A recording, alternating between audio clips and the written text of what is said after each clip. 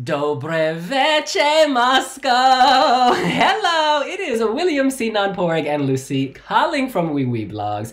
It is time to review Russia's Eurovision 2021 song, Russian Woman from Manizha. Oh my goodness, guys. It's all about the Russian ladies. The question is, are you ready for the Russian woman? Shall we talk about it? Let's do this!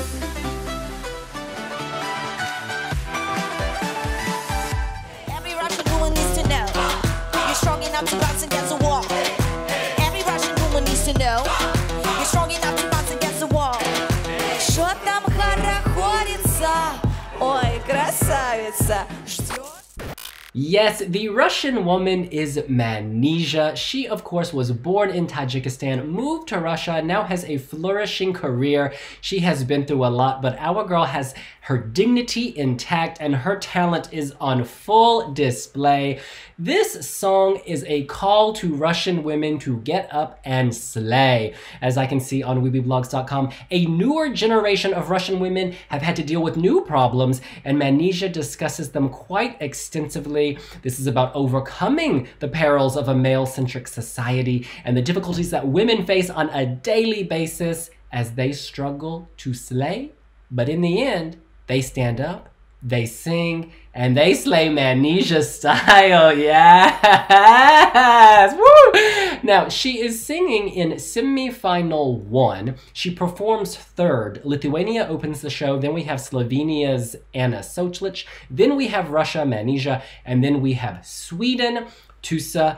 Let's actually start with a British woman to discuss Russian woman. It is Lucy in the UK. So I think this song is just magnificent. Like the way she embodies everything she's singing about, the way she performs it. And I don't speak a word of Russia past Spatsieben. Spatsieben. I even said that wrong. Girl, are you speaking German? Wait, I heard 7. I don't speak Russian. Yeah, I don't speak a word of Russian past Spatsiba, and like, I understand what this song is about from the way that she's singing. You can sense the sarcasm, kind of, and like that this song has irony to it. You can tell that it's not like, I mean, obviously it's about serious subject matter, but she's not being deadly serious. She's kind of like, she's doing like an intelligent take on kind of everything that's going on. And I think it's just such a smart move to bring something like that to Eurovision, because obviously Russia and Eurovision has had kind of issues in the past where people have been quite rude to them in the audience, etc. But how can you not love this? Like, it's talking about the elephant in the room in like the most brilliant way. It's somebody who's actually affected by those problems, bringing them to the audience with style. And also, like, it's a bit of a bop. Like, when she like kind of breaks it down and she's just kind of like round, and just, oh, I live for it. I just adore her. She is incredible. And like, we're getting more than one feminist anthem in Eurovision this year. I'm living for it, here for it.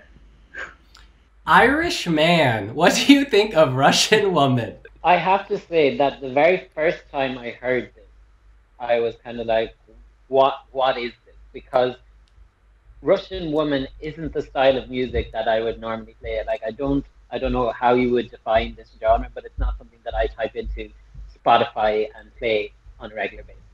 But then the more I got into the song and the story and the meaning behind the lyrics, it's really, really grown on me, because this is a proper feminist anthem. Because so often at Eurovision, you have a song and it'll be like, girl power, we'll flip our hair, we'll put on our heels and we'll strut. And that's because we're feminists and we know what we're going to do. And it's kind of like all this sashaying and chanting and everything. And at the end of the day, there's not a real message there. It's very hollow. Whereas everything in Manizha's song is so thought through, and she has references to Russian culture, to Russian history. There's about the women in the fields, then there's other references to women waiting for men coming home from war, and then there's that it spans the whole history of Russia, like from pre-industrial revolution right up to now. So it's a very intelligent song. And even I saw people saying that there was symbolism of the outfits that she's wearing, that there's a meaning behind that, that it's every little detail has been thought through. And one thing as well is that people have been criticizing it for being un-Russian, and it is un-Russian at Eurovision in that it's very out there and it's a risky song because Russia always goes for something that is very polished, very highly produced, kind of manufactured pop is Russia's trade at Eurovision for the last 10, 15 years. And even when they go away from that, it's something like the Babushki, which is still very like safe. There's nothing revolutionary about what the grannies are singing. They're not doing any messages that are potentially going to upset people. But Manizha is just, so different, so out there, and she's so unapologetic about everything that she's posting pro-LGBT content, pro-refugee, pro-woman, and she's stood up to these people, and she's also doing a good job at getting that message out there because it's several weeks ahead and she's already been featured on BBC's morning breakfast show, which is the most watched breakfast show in the UK. So she has the PR machine going and she has the story and she has the attitude and she has a whole package. Oh, I almost share all the feelings with Porek. I also was shocked when I first watched the live performance and heard the song. I wasn't maybe because I wasn't expecting something like this from her. I remember in 2018 when she had an interview with William, with you, she talked about a song. I think it was a ballad or something like that. It was completely different and the title was completely different. What will you sing? Actually, I have one song. I didn't release it, and I'm still dreaming that I will sing it on Eurovision, and it calls I Am Who I Am, because I want to sing about, your personality, your realness. Your realness. yeah, I really do. I really want to do this. I was expecting something like this, but Russia this year was the national final, I think it was so last minute, and I was so, what? Wow. But I do love Manizha. I think she's very theatrical, and I love this. She's an artist. I love the fashion. She dresses very good. That jumper, red jumper, I don't think I like this that much, but I think she's, very stylish. And maybe I would have liked the song more when she sung a little bit more, because the song right now, it's a little bit as if she's talking, you know what I mean? And it's not really, only I think chorus, it's only the singing part, but normal she's, acting and talking. But she's a performer, you can tell this. And yeah, I like it. Shout out to Valentina Tereshkova, the first Russian woman in space. Shout out to Maria Sharapova, Grand Slam tennis champion. Shout out to Svetlana Horkina, gymnast extraordinaire. Girl, let's go back to Olga Korbut, okay? Let's get some Nelly Kim. There are so many great Russian women in the history of the world, and now we can add another, Manizha. Say it with me now. Manizha. She is queen. The lyrics are really direct. You're already past 30. Hello, where are the children? You're nice looking overall, but you should lose some weight. No. Manizha is not here for this. In an interview in Russia, which I'm reading on Wiwibloggs.com, she says, the song is about the transformation of the identity of women in the last few centuries in Russia. She walked the unbelievable road from the traditional countryside dwelling to the factory halls to voyages into space. She was never afraid to stand against stereotypes and to take the responsibility herself. When you know that, this song becomes everything. She embodies it. At the beginning, she looks very folksy. She's in the countryside. I think she has birds in her hair. I made the comparison previously to the woman with the pigeons in Home Alone 2. There's something very something different here. But then she rips it off and she's in the mechanic wear. It's almost like something you would see in a factory, like she's fixing a car, but it's also a very modern jumpsuit. Like you could see someone in New York or London popping the collar and walking down the street and going to a photo shoot. So she's kind of playing with identity, playing with style in a very her way. My concern is that if you don't know the backstory and if you don't speak Russian, you'll just be like, is this a joke? What is this mess? So again, you need to get the PR narrative out there, and they are doing a good job with it. Because once you know the backstory, you're like, oh yes, I'm with Manizha all the way. So I do hope the commentators, before they introduce her, mention what the song is about. That she's, playing with identity and she's saying women should stand up and be counted, because then it's very cool. The public will eat this up, I have no doubt. This is sufficiently eccentric that it's going to catch people's attention, but it's also got enough music to carry them through. Because is there like a rap break? I don't know. I feel like there's a spoken word, like rappy section, but then it's a little poppy, then it's a little hip hoppy, then it's everything. It's got Russian folk going on. So there's something to appeal to everyone. But ultimately, she's the glue that holds it together. She really does make it work. I was going to say there are not many. I would say most artists could not pull this off. They couldn't. You have to be Manizha. She is the woman. She is the man, Manizha. In any case, will this qualify? Now, if we go back to the running order again, you need to remember that she comes after Slovenia's Anna Soklic, which has a more sober, traditional, hallelujah, amen, glory be to the light performance. I think Manizha's gonna wake people up. All right, Manizha's gonna just wake people up. She's gonna pop out of this running order. Sweden after her is good, but perhaps a bit safe. So I do think that Manizha stands a very good chance of qualifying. Only Yulia Samoylova has not qualified. I think that this harks back to the babushki, as Porig mentioned, and that it's like, whoa, what's happening? What's happening? And I do think the public will get behind that. So despite my concerns with the jury vote, I do think this will do very well with the public vote and go through. Sinan.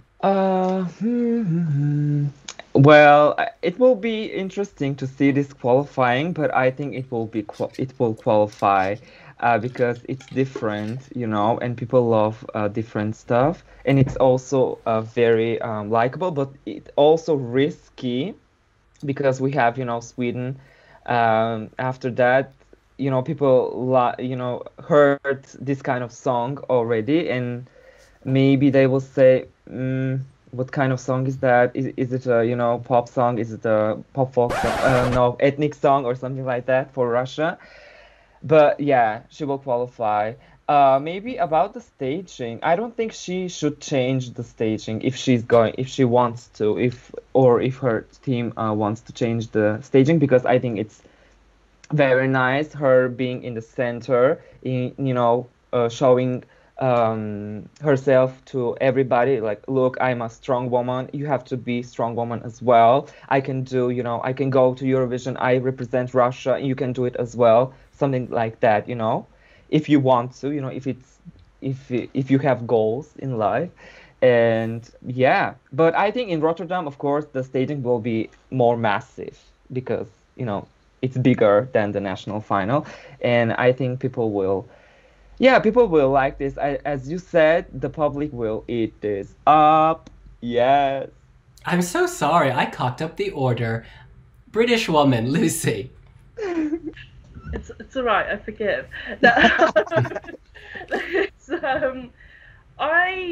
I think it will qualify. I don't think it will become particularly high in kind of the order, kind of the rankings out of the 10 that do. But I do think this is going to qualify. Like you said, the televote's going to eat this up. Yeah. Because it's one of the very few ethnic sounding songs this year. Like, there isn't much this year that kind of you could make an educated guess which country it's come from. And so Eurofans love that, rightfully. And so I think the Eurofan televote's going to be good.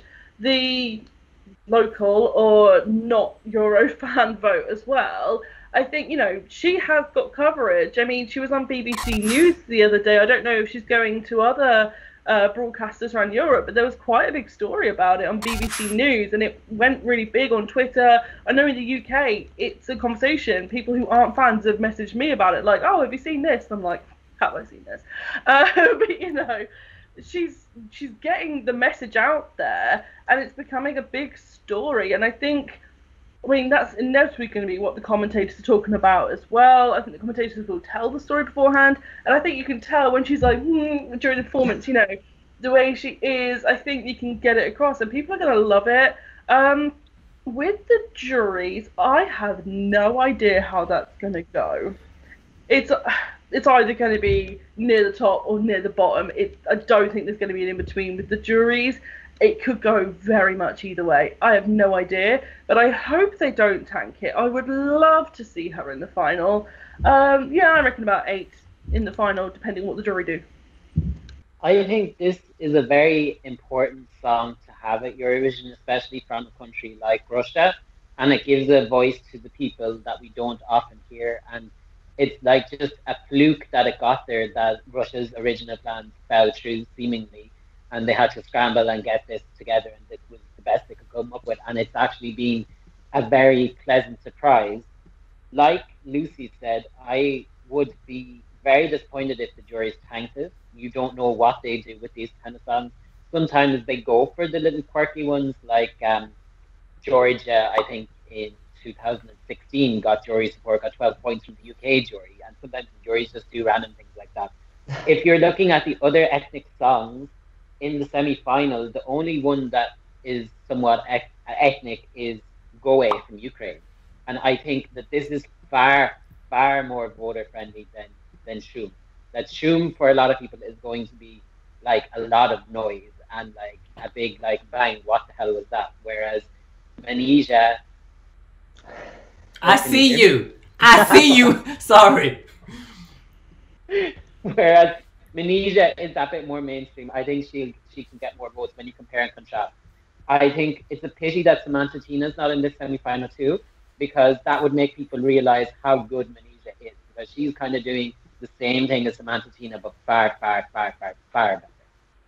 Oh, that's an interesting analysis.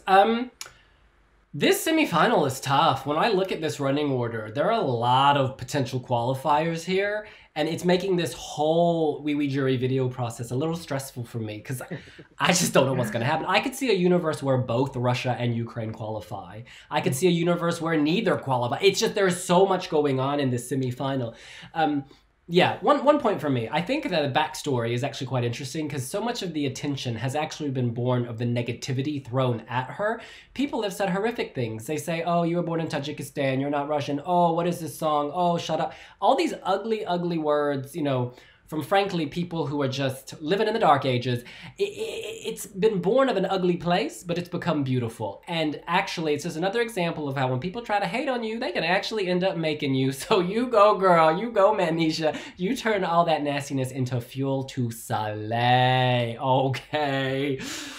Now, we need to go around and give our scores out of a 10, along with a justification. I should point out that our scores were locked by our accounting firm several weeks ago, so I'm not sure if that was before or after all the media buzz, but we were not allowed to change our scores at risk of violating our contract with our accounting firm, aka the House of Robin. All right, so Lucy, British woman, what is your score? British woman is giving this a big fat 8.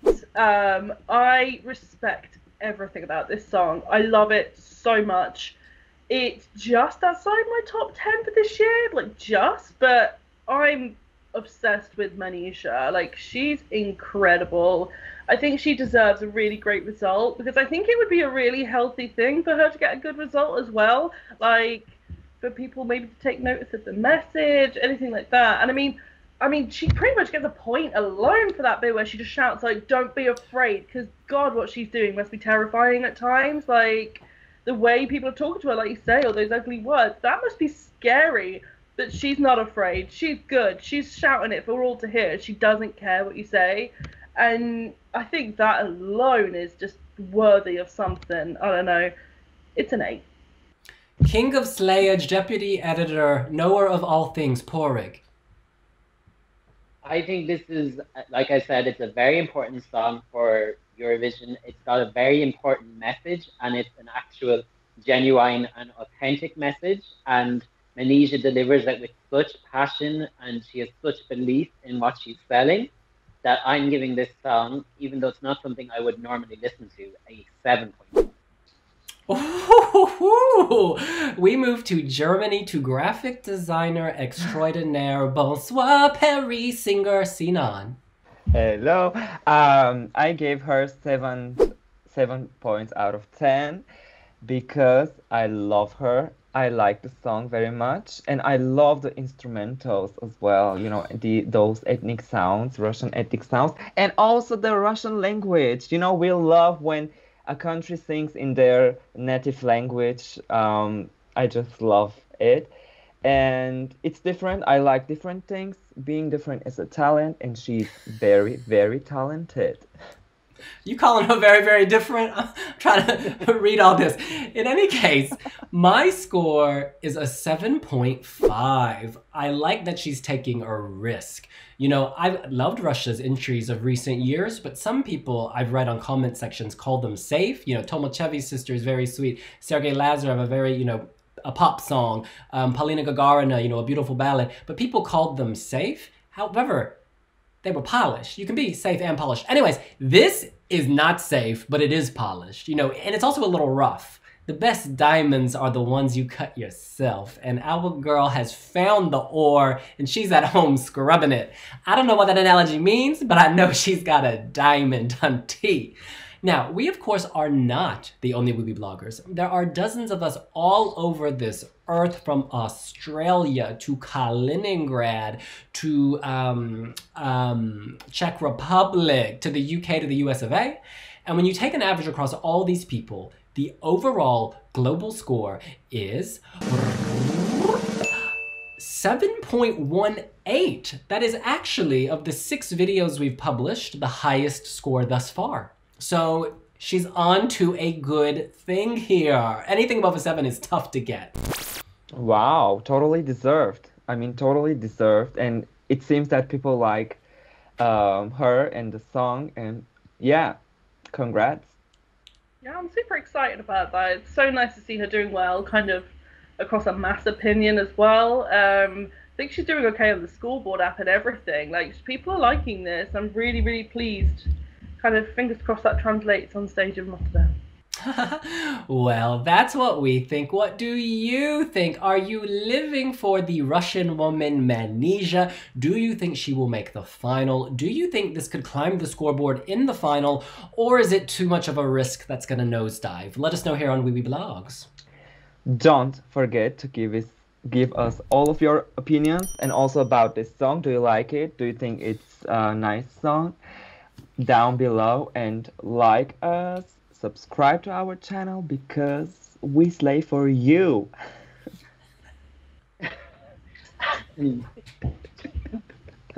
Sinan has basically covered everything, but you also should turn on your notification bell. So that very important. And keep tuned, because we have plenty more Wiwi Jury videos to come. And we will see you later. Bye. Bye.